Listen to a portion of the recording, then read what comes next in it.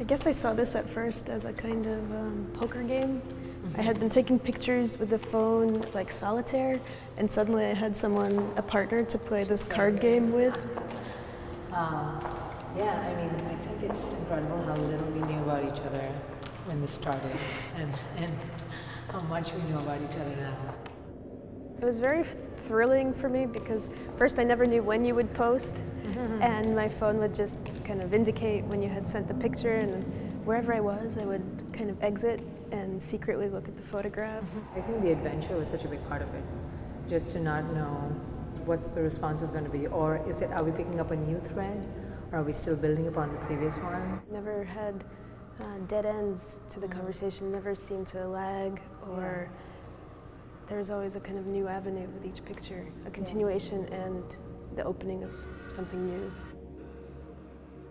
And I thought it was interesting too because, you know, pregnancy is often cute babies in tire tracks or with, you know, bunnies and kittens, and we have a lot of violence in the photos actually, and a lot of kind of unease, and in a way that does go hand in hand with what was happening in the country.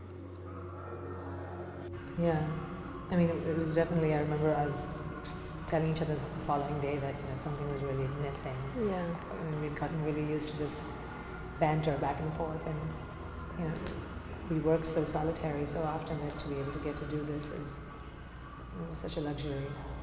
But so we've already started our second segment. To be continued. To be continued.